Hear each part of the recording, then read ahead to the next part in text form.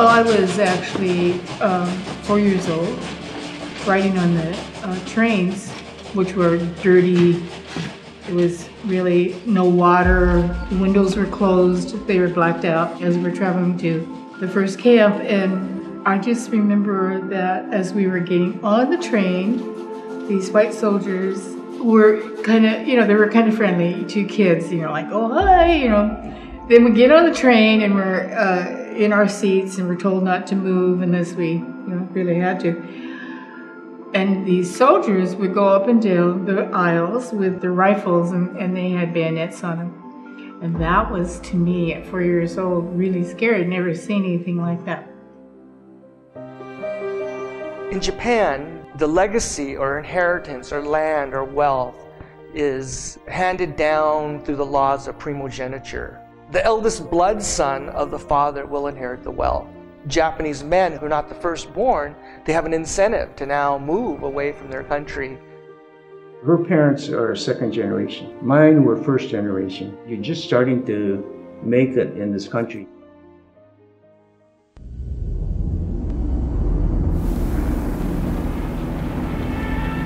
December 7, 1941 is Pearl Harbor. We see this yellow journalism, this anti-Japanese sentiment start out. Japanese now are labeled the enemy. The executive order from Franklin Roosevelt comes down in February. We were at the Assembly Center from May to September of 1942. When the Japanese were first rounded up and they were put into the Santa Anita racetrack or they put in the Puyallup Fairgrounds, those were called assembly centers. From this area, we went to Puyallup, actually the fairgrounds.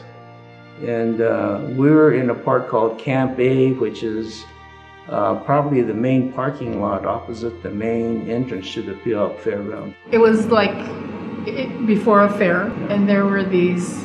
There were stalls. There were stalls, and so there was no... You had to sleep there. And then they were actually detained. They were actually confined in these internment camps or concentration camps. I went to Minidoka.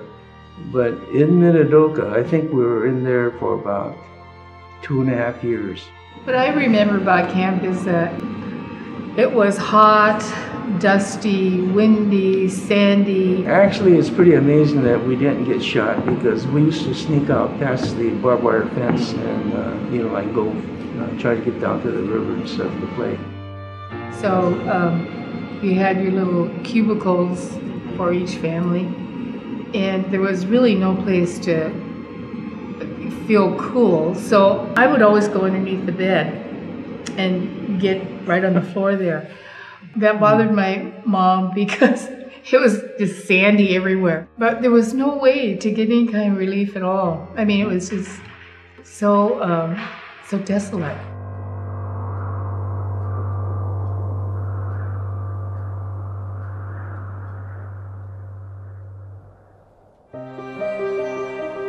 Her parents are second generation. Mine were first generation. And the first generation is true. Everything they say about the stoicism, it's called gaman. Japanese in general have a couple, I'll call them behavioral dynamics. One is gaman, which is a stoicism that you persevere and you endure. No matter what the odds are, you never give up. You just always put your head down and you plow through whatever obstacles that you need to overcome. Not grin and bear it, but bear it. The other is shikata ganai, the sense that you accept what is occurring. Translated in English as it can't be helped. So with the bombing of Pearl Harbor and then the eventual evacuation and then the eventual detention, because of these two cultural dynamics, people or Japanese were saying, well, it can't be helped, and then they're going to let that gaman set in and they're just going to plow through it, they're going to endure. If you could find a job off the West Coast, then they would release you. So in our situation, my father was able to get a job milking cows in Montana. Now, it was possible for some of the Japanese to apply to leave the camps. They had to have employment, and they had to go much further inland.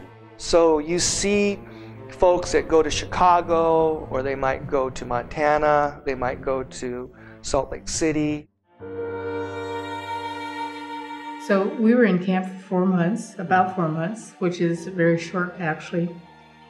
And we had some relatives in Montana that hooked us up to jobs and so forth. So my mom worked as a maid in Helena, Montana, and my father went to work at the dairy.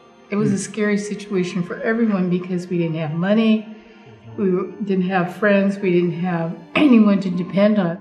We got out before the end of the war because my father, he found work on a farm, and we joined him in Eastern Oregon before we made our way back here.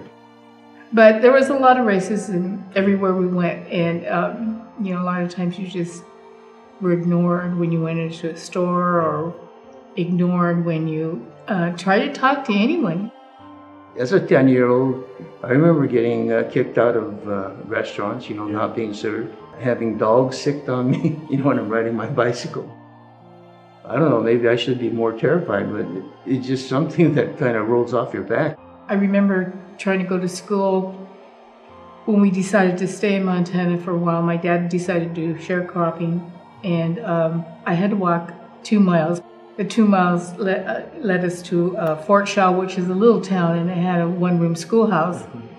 And every day I would go, and this one kid would always say, "Well, here comes that Jap girl," or Chinaman, and his father was a station trainmaster, and so he's kind of big deal in that little town of 50 or whatever. So one day my uncle came over to visit us. I was telling him, I don't want to go to school because it was just so scary to have people always be so negative around you. And he said, "Well, Jan, you got to just really tough it up and get in there and forget about whatever he's saying and just do what you have to do." I think because of the internment and all these things, we become more like you roll with the punches, or you roll with the flow rather than set an agenda and plan like you're supposed to. Well, so many people that were educated came back and they were not able to find jobs in their profession. Architects, lawyers. For them, having these degrees and not being able to work professionally, it must have been just, really tough. When they came back, they just basically started over again. My father was one of 5 siblings who came to this area, and so we had a very strong support system all along. Every first Friday of the month, I meet some classmates of mine who I've known since camp. They were in the 4th grade with me in camp, and we went through Washington Junior High and Garfield High School. What's remarkable about the Kumasaka family is that they struggled like all the other families, but many of them were able to go into college, become doctors and dentists and lawyers, and that's pretty amazing when you realize that when they were teenagers, they were in camps, and they had no idea what kind of education they'd be able to afford. At the 2nd generation, which is pretty amazing, now. Yeah, we always joke that we needed a lawyer. We have a lawyer now. Maybe I don't know, maybe the next generation are the poets, philosophers. When the Japanese were forced into internment camps, there was a sense of embarrassment. And because they have this sense of you don't bring shame on your family, they didn't talk about it. They buried it. You can think of it as a whole cultural repressed memory where they blocked it out. People would not talk about it. My father said he didn't want to talk about it. It was so awful that even to talk about getting redress was just something he never wanted to talk about. The urgency of what happened here needs to be really proclaimed. We need to hear their stories. Many of the people that were just children when this happened are now very old, and we're losing their stories. The story is very important in terms of the civil liberties and the justice that was done without due process. It's our story and we need to tell it now before it's really too late. In the 70s, in the 80s, as redress became a topic, there was more stories came out. There was more visibility. There was a lot of different stories that had not been told.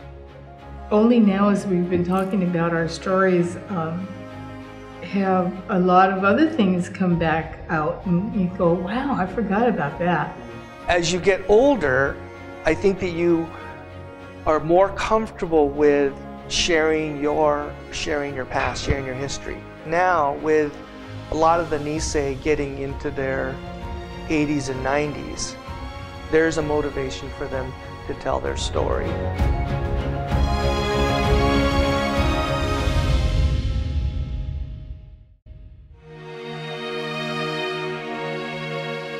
The thing about racism is it's so subtle at times, that especially in Seattle, that you know that there's something happening, but you can't articulate it. You sense it. You feel it. You go to a store, you don't get served. You know. Yeah, when I was little, after we first came back, that happened a lot. Yeah. You go to like Frederick and Nelson or Bon Marché downtown, and you'd be standing there. You know, you wouldn't get waited on, so you kind of knew something was going on. But you know, what could you do? And I think you get used to it as a child that heard people call me Jap and call you Chinaman and all these terms that they thought were derogatory. You just become a little immune to it, and you brace yourself, and you know you get used to it. It just becomes part of your world.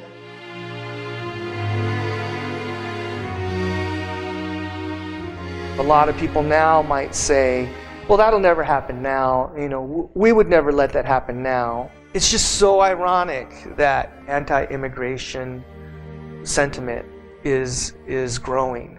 The connections to 9066 and what is happening now are eerily similar. If we deny them or don't try to make those connections, I'm very fearful, headed down a similar road where 75 years from now, people will be having a conversation about what it is we did or didn't do during this time. You can remember a time where a whole class of people taking away their civil rights 75 years ago, and now you're talking about, you know, limiting the immigration. You're categorizing them, you're stigmatizing them. It gives people that don't like other people the stamp of approval to say, you know what, I don't like you. Some people's civil rights will be taken away. Recently, when all the racism against Muslims and things start coming up, and we see it happening all over again, which is terrifying.